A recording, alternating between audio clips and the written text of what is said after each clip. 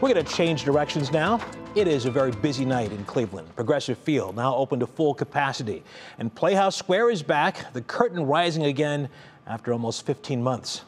Marisa Saenz is out and about tonight and paints a picture of a city alive again.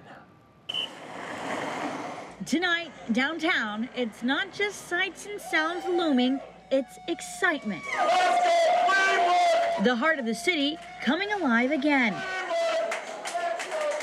We've been building up for this moment. Baseball games are back and at a Grand Slam size. Progressive Field is at full capacity for the first time since the pandemic restrictions were put in place. We're open for mid-20,000 tonight, mid-20s tomorrow. Prepping for a packed stadium has been top of mind. You know, it's really been a lot of moving parts, and it's been challenging, you know, getting seasonal workers and everybody in the service industries.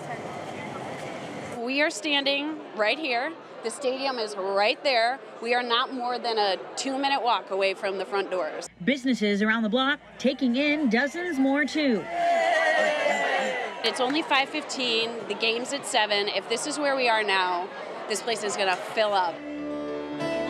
Seats at Progressive Field aren't the only seats that are filling fast. We're so excited to see the curtain rise. For the first time in over a year, Playhouse Square illuminating for shows. It's so good to smell back Playhouse Square and be back and see everything. We're looking forward to getting back into the kind of the groove of being down here all the time again. Putting smiles on people's faces, making life not just feel new again, but normal too. It's just a feeling of like seeing Cleveland come back to life.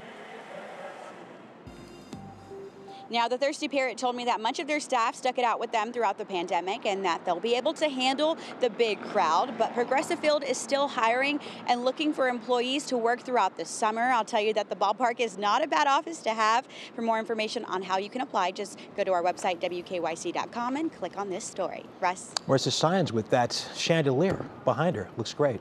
It's beautiful. It is. Thank you.